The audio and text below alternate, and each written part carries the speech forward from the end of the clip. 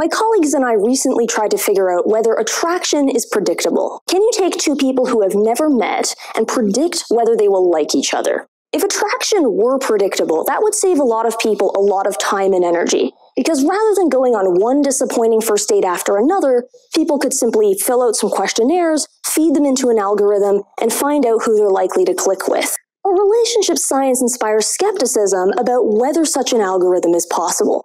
Because relationships are more than the sum of their parts. They're dynamic and they're built on shared experiences.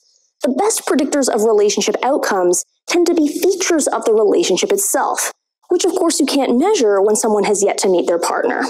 Paul Eastwick, Eli Finkel, and I tested whether attraction is predictable using speed dating studies. We paired single undergraduate students together for a series of 4-minute speed dates. Beforehand, they completed a large package of questionnaires, and we used machine learning to try to see if we could predict who liked who. We found that we could predict people's general tendencies to like others at up to 18% accuracy, so some people are pickier than others.